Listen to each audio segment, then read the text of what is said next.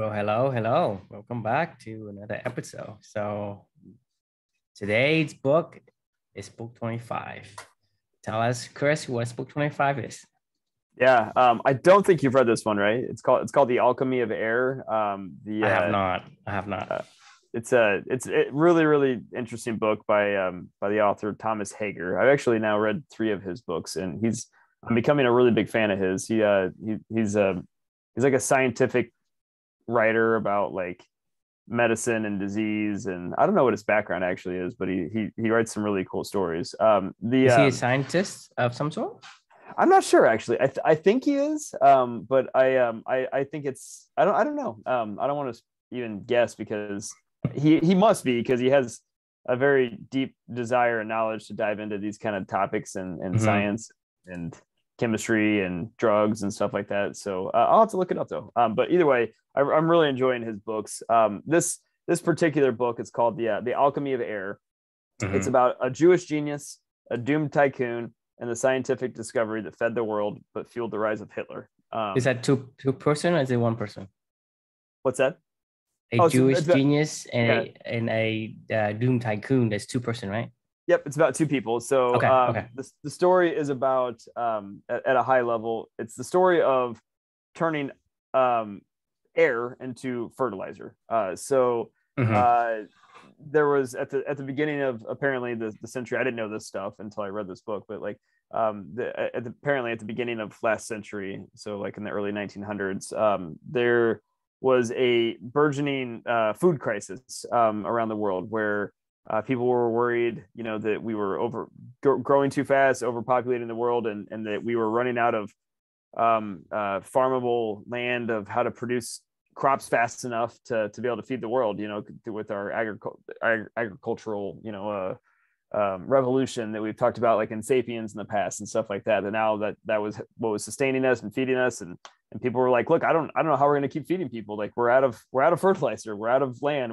We can't just manufacture this stuff. So apparently fertilizer, you find it in things like poop and, guano and other natural occurring fertilizers that are out there in this world, but it's the nitrogen that's in it apparently that's like so powerful. So what this Jewish genius and a doomed tycoon did, their names were Karl Bosch and Fritz Haber. They invented this thing called the Haber-Bosch methodology, where they somehow, through trial and error and a lot of different creative things, figured out how to take nitrogen from the atmosphere, distill it down into a form that they can turn it into fixed nitrogen to then manufacture synthetic fertilizer, basically. And that's what ultimately this whole story is about. Their process of discovering this, of understanding it, of how and then it's manufacturing it and putting processes around it. And this was all during the time of Nazi Germany, and actually ended up fertilizer is one of the big things for the war, because they had to grow crops and they had to produce weapons and bombs and stuff like that. So this was a big initiative for the Nazi Germany to be able to help them to sustain their war machine as well as feed their people. And this was actually the German industry, I guess, is how this all came about. And in general, they were already searching for these things, but then it just happened to time up with the same time. And that's why the end of the title says, how it helped fuel the rise of Hitler, because in a weird way, it did help sustain their population longer, because they were able to feed them and produce more arms. Anyway, long story short, that's the book. The reflection that I wrote was, humans. Am I even sharing my screen? I'm not. Am I? No, you're not. Yeah. So the reflection that I wrote was called "Humans versus the Universe and Who Will Win." This whole story just kind of blew me away, to be honest with you. I mean, the idea that these two guys and a bunch of people figured out how to take nitrogen from the atmosphere and turn it into synthetic fertilizer. Like it just blows your mind to think some of the things that humans can do. We have this uncanny ability, as we've talked about in the past. Like we're the creators, right? Like that's what there's decomposers and there's we're the composers. Our job, yeah, we're the composers, right? So we find ways to slowly but surely unlock the little secrets of the universe, to be able to sustain our species, and to grow and to leap millions of years in the future where other species can't do these things, because we figured out a way to take nitrogen out of the atmosphere, turn it into fertilizer so we could eat more food, so we could sustain our calories and, and produce more humans, and like, that's a big deal. But at the same time, it always is the same thing with us. It's like, it's always so short-sighted where we, solve one problem. It's like, we're robbing Peter to pay Paul. We don't really work. The consequences be damned. We're the composers. We just figure shit out. And then, we'll see what happens, and we'll see what happens in the future. It's like I'm never in a game of whack-a-mole, right? Mm-hmm. It just kind of makes me feel like the universe is sitting there almost chuckling, watching their composers, that they created in this universe, like, let us play this game over and over again, where they give us this tiny little nugget, this little secret that we help that we get to unlock, and then all of a sudden, we think that we know what's going on. Really, like, the universe has been playing this infinite game for forever, where they have these like finely tuned checks and balances in place, where it keeps everybody in harmonious order. And then all of a sudden, our dumb little asses come out here, and we're the composers, and we just want to go do some crazy stuff. And it's like this, it feels like there's like a big brother in the sky that's just like, sitting back and chuckling, like, look at these idiots. They just figured out how to grow from 1 billion people to now to, I don't know, 20 billion people. I don't know. Well, eventually at some point in time, I'll put my finger down on this and stop this whole thing, and or maybe they won't. I don't know. But I just thought it was a really interesting story, and it just made me think, like, how brilliant we are, and at the same time, how stupid and short-sighted we are, and we're always kind of just robbing Peter to pay Paul. But at the same time, like, we can do some amazing stuff, but like, it's just sometimes it's just short-sighted. So my question that I was left with, that I wanted to leave anybody else following along with this reflection, was, how do the actions that you make impact all the things going on around you, and to not, like, who the hell knows what this one tiny discovery is going to do to feed the rest of the world, and what changes this will make into the balance, of the world that, the universe has already created. I don't know, but at the end of the day, it's an interesting thing to think about. What are your thoughts? So the reflection title, humans versus the universe, who will win?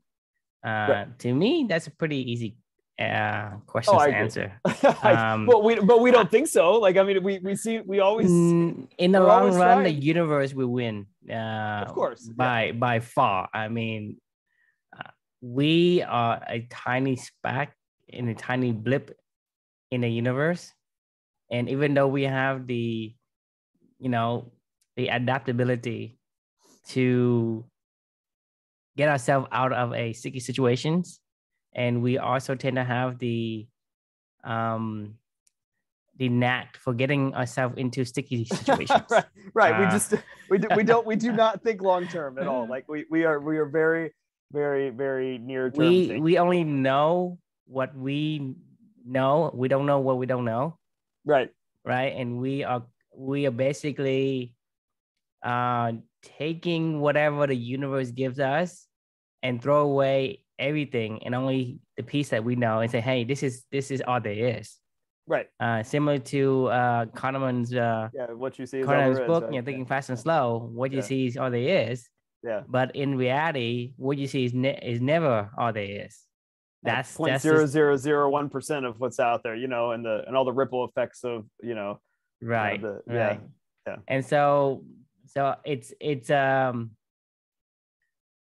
to me, it's all about having a compound selections, a compound effect.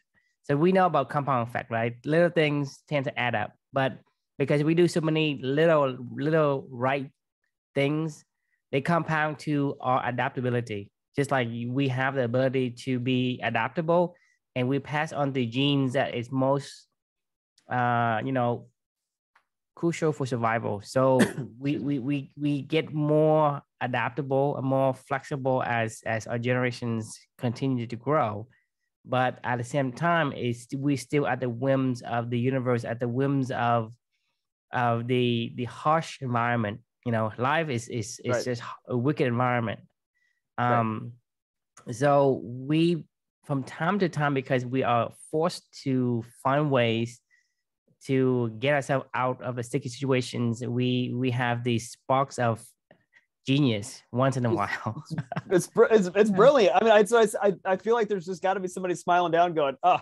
It's like when you watch your kids and you know that they're like, "Oh, they can't get out of this one," and then all of a sudden, like, they wiggle their way down like the drain or something like that, and like somehow contort themselves, and you're like, "Ah, Yeah, okay, all yeah. right, It's about the laws of the large numbers, because they're gonna try 1,000 things. One of them is bound to be able to get you somewhere, get you closest to something, and that's the universe in essence. Like, it's all random, and so you try all combinations, and then you hold on to the ones that work, and the one that doesn't work, just let it fade into the darkness. Right. And so that's how I see the universe. There's no, to me, there's no ultimate, like, hey, the universe is watching you. In a way, the universe doesn't care about us, because the universe is huge, and we just expect it cares about everything. Like, I mean, it's got a whole lot of things to worry about and keep in harmony and balance. Like, not just us. We're just a little dumb. We just expect, and we just a little blip, right, in space, a speck in space, and a blip in time. Right. And so the universe, it's one of those things where we think we know the universe, and we think the universe revolves around us, just like we think the sun revolves around us in the beginning. Right. It's not, what we see is not all there is. So yeah, but you got to give us some credit, man. We can be pretty smart sometimes, or pretty creative, I mean, yes.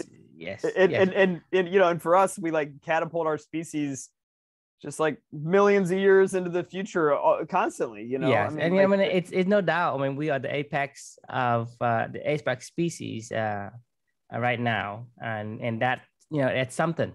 Right. But if you're pitting humans against the universe, it seems like a very, very tall order.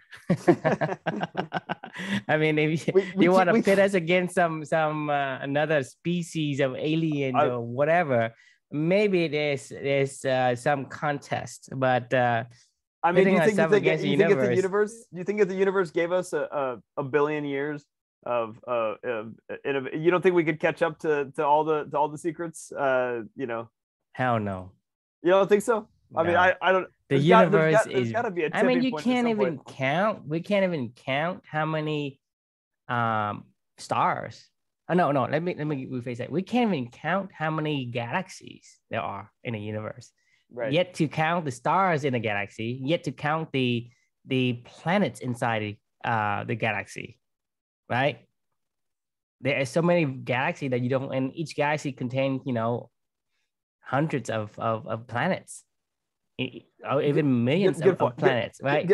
So we can't even count that. How can you say there's the secrets that we go? So to me, it's you're right, and I maybe let's just say humans versus the Earth. How about that?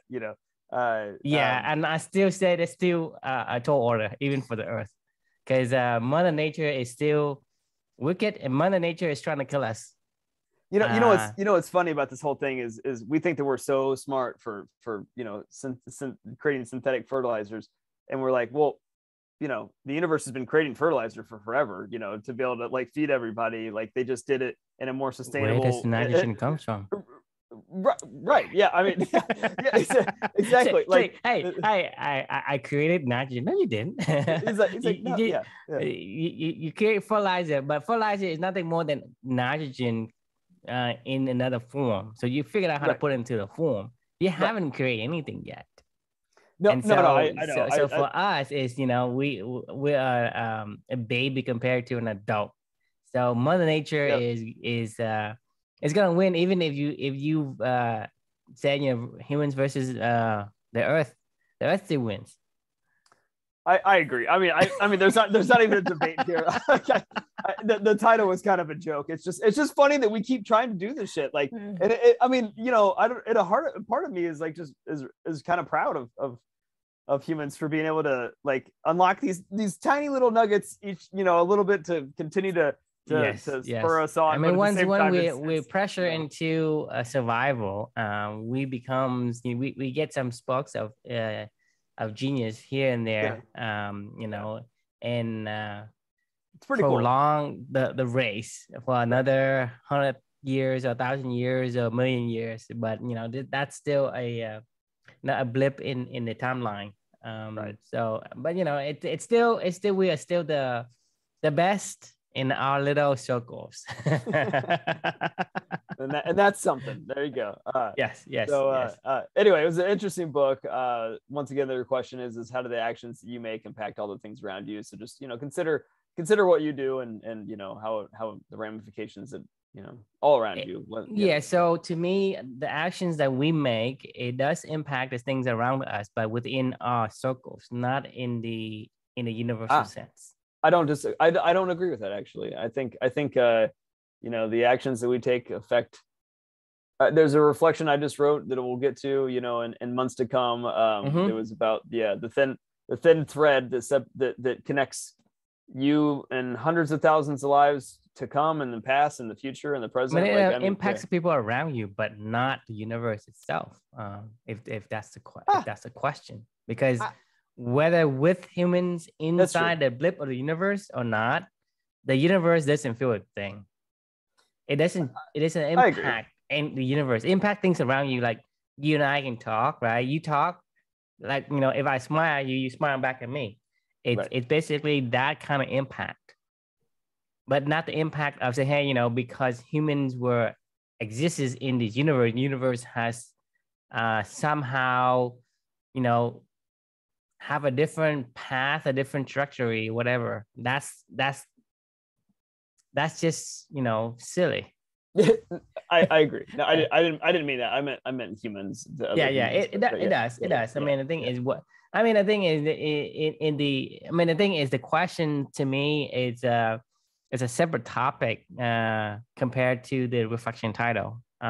So the actions around you, it's going to be an impact. Everything you do has a ripple effect. Right.